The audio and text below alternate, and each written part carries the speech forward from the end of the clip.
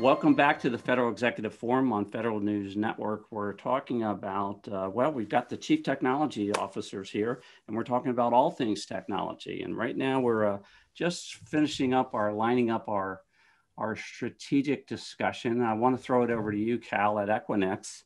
Once again, you've got a perspective there where you're seeing this activity going on across a lot of different agencies in the private sector as well.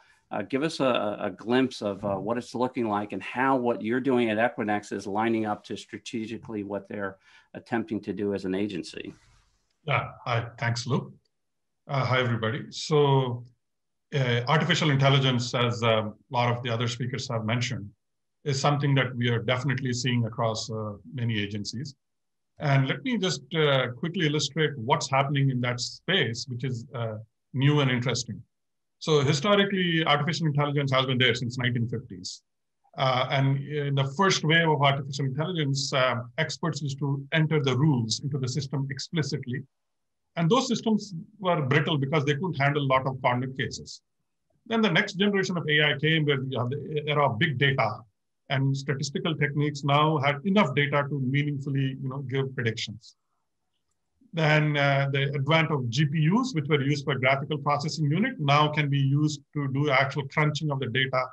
And so that really made, and the advent of clouds made AI mainstream. But now what's happening is that most organizations are realizing that they, on average, like 75% of enterprise applications are using around 10 external data sources. So they are realizing that all the data is not within their four walls. So they have to go and get data from outside, and there are many organizations that want to monetize their data also. And this is not just happening within between different companies, even within different departments in the same organization, data sharing is becoming extremely critical, and they don't have good ways to do it because people don't want to part with their raw data. So that's the first thing, how to do data sharing. We are seeing a lot of demand for that. And the second thing we are seeing is that AI is becoming distributed. It's not just moving data, massive data sets into a cloud, building your AI model, and then inferencing that model there. What we are finding is that AI now, you build the model in one location, and then you move that model to a different location close to the edge for inference. And people have started to leverage cloud native technologies like distributed Kubernetes to actually orchestrate and federate the movement of AI models from one location to the other. And Equinix, we are heavily involved in both because our legacy is being the neutral location where the clouds and networks come to interact with each other. So now that's the same location people are actually putting what they call as AI marketplaces. So that's where you bring in your data and algorithm between different groups and you trade how to do that. So we are seeing the advent of AI marketplaces, and we are also seeing the actual distributed core edge architectures getting deployed at Equinix, and they're leveraging our Equinix fabric to interconnect all these distributed locations. A very critical part of the ecosystem about stitching this together. Rob talked about this very thing about this, more advanced ways of sharing the data. Let me actually throw it over to you, Rob, and give us an example of a technology that you all did some forging on, some examination, testing, rolled it into production.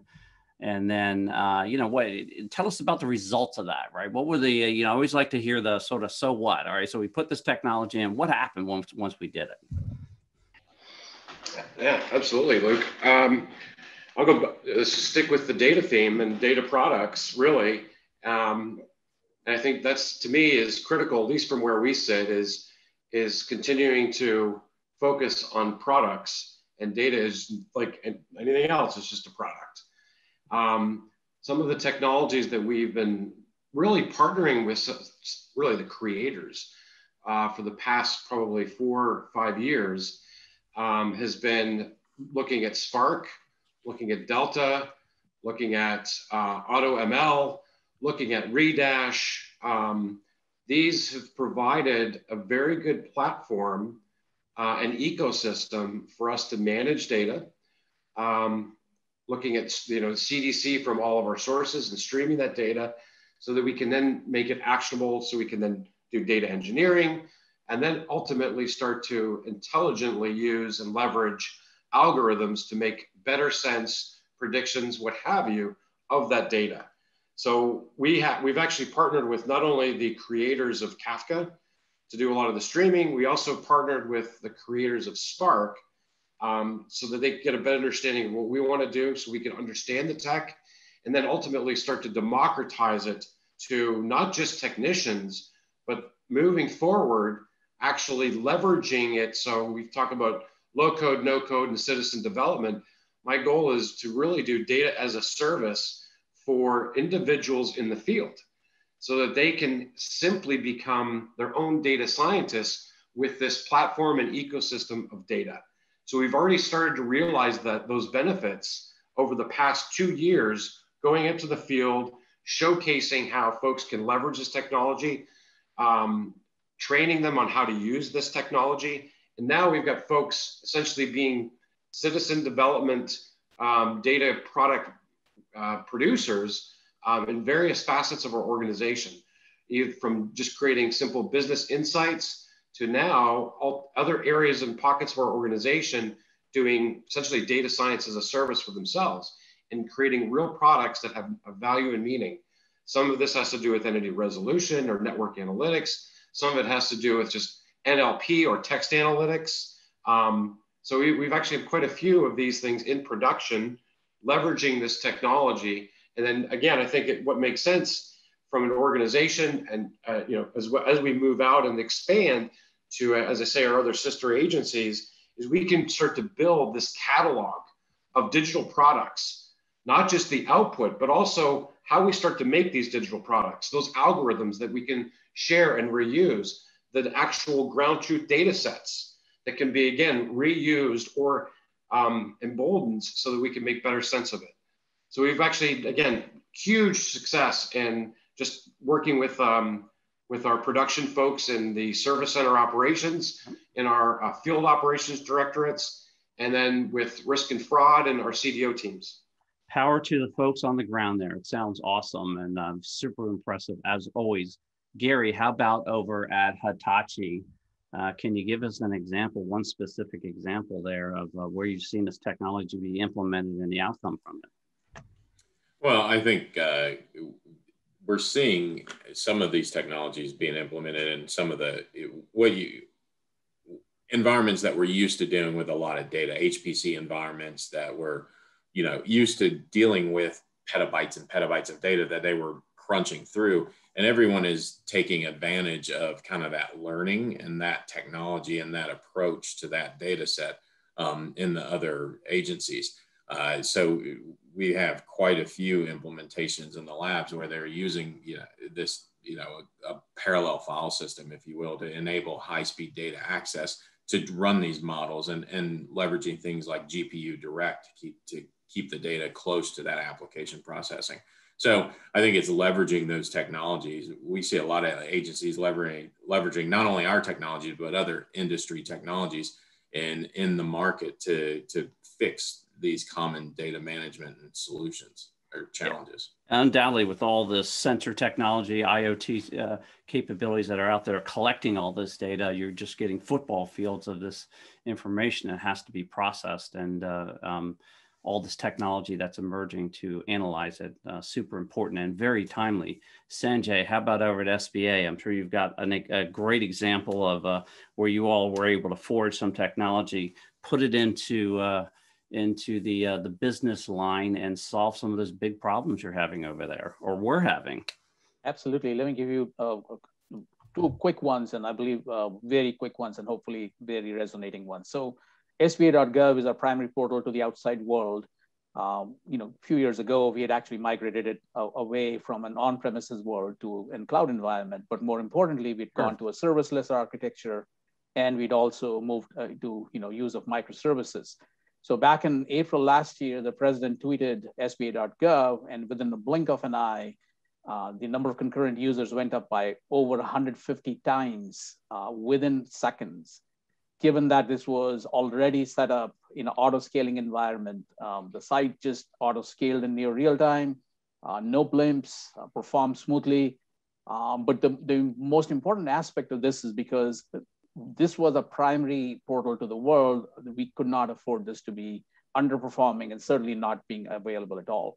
Another quick example let me talk about is very quickly is about the cloud-based cybersecurity I had mentioned earlier. So back in, again, last March, I was looking at, we have full visibility into all of our incoming traffic, all of our assets, and all of these things, regardless if people are remote or not. And we've had that for many years. So one of the things I was looking at was a portal of incoming traffic into all of our portals. And I noticed that there was traffic coming from overseas. Knowing that these programs were designed for the continental United States, we implemented geofencing. Simply put, what it did was blocked any traffic which was not originating from the continental United States. And yes, some of the sharper folks might say, well, it's easy to spoof your traffic. Yes, it is, no doubt about it. But for the basic bad actor out there, perhaps it's a little too big a hurdle to climb up and try and spoof that traffic. But so in terms of a mission impact, we basically block traffic which could have submitted applications or maybe had other bad intentions. Clearly, the SBA has been in the crosshairs of all of the bad actors globally, and we just have to make sure that we are hopefully half a step ahead of them. And you're doing a fine job of that. Jonathan, how about, can you give us one quick example of where you've seen something coming out of the lab, so to speak, into production, and sort of what was the outcome of that? Sure. So, I was talking about low code capabilities before, and, we've worked with a number of law enforcement agencies, and, we found that oftentimes, investigators have a lot of point solutions that they have to deal with, and it's difficult to deal with. Right. Difficult to understand the complexity of an investigation or how to move forward. So, we used our low code capabilities with one of these law enforcement agencies to, create a tool to help them track cases more seamlessly, create a unified view that allows agents and officers and leadership to see the status of the case. We gave investigators a lot of control to schedule their own appointments and track the status of their work. We did this in a mobile-friendly way. We recognize you got to meet people where they are. Investigators in the field, they need to work off of different kinds of mobile devices, and adding on top of that, connections back into the ServiceNow platform for asset management, for tracking evidence, for tracking other assets, and also dynamic scheduling capabilities, giving them and leadership the ability to assign and reassign cases based on proximity. We found to be very important, along with reporting and analytics that are in our platform, but easily wired into a low-code application to ensure that everyone's got the right information, can make good management decisions and good on-the-ground decisions about how an investigation is proceeding and what are the next steps to move that investigation forward. Super important when they're in the thick of it, fighting the good fight, if you will. Brian Campo, can you give an example of where you all had sort of cooked something up over there, laid it down, and then were able to unlock this capability across the department? Yeah, absolutely. And I think I'll kind of harken back to what Cal and Rob were talking about on the data side. I think some of the things that we're trying to do at the department level to support data and to support the work that Rob's trying to do with streaming data and getting more analytics and more insights out to the mission space is, at the department level, we're trying to figure out how do we fuse data? How do we bring data from USCIS, CBP, FEMA, ICE? How do we bring all of this data together, make it valuable, give all of our component agencies a chance to use it, let them figure out what they want to do with it, make it easy and available to them, but most of all, do it in a consistent manner. And that's what Cal was talking about, where you've got data that, maybe each individual component doesn't own, but they need to figure out how to synthesize information from it. So that's one of the things that we're trying to do at the department level. With our recently stood up chief data officer, we're building out these data governance principles. We're trying to figure out what our data catalogs look like across the department, and really trying to figure out how does data relate across these very disparate data sets, consistent data elements, understanding how all of our components are going to use it, and then most of all understanding sort of what the citizenry wants. How do we support those citizen developers? How do we give them the data so that they can do things that we wouldn't even be thinking about? So at the department level, we're really trying to figure out how do we support our component and citizenry to give them the data they need to be able to support us. Give them the data at the right time, at the right place. And the CDO, once again, another entity where it's like, well, what's that? And all of a sudden, hey, this is a really important position in every agency. And hats off to Mike Horton for being selected on that job over at DHS. All right, Cal, how about we're talking about data right now. You gave a bunch of examples. Give us one example of where you've seen this being implemented, whatever technology you want to choose, Sure. to sort of enable these agencies' mission. Yeah, absolutely. So currently we are working with our partners on something called Analytics Anywhere. And it has 3 main attributes that we have built together. And basically the whole major premise is that data has gravity. So if petabytes or terabytes of data are getting generated at the edge, you cannot move that data to some central location to do the processing. So you have to now, the world is changing. Instead of moving data to compute, you have to move compute to where the data resides. And so what we are leveraging is something called as federated AI. So remember that word, federated AI. So what federated AI lets you do is basically move compute to where the data is residing, process that data, and let's just move model insights to a central location and aggregate that. So it gives you privacy benefits because you're not shipping your raw data out of your 4 walls, as well as cost reduction. You're not backhauling all that data to a central location. So that's the first major attribute of this Analytics Anywhere. Second key attribute is the marketplace that I already mentioned.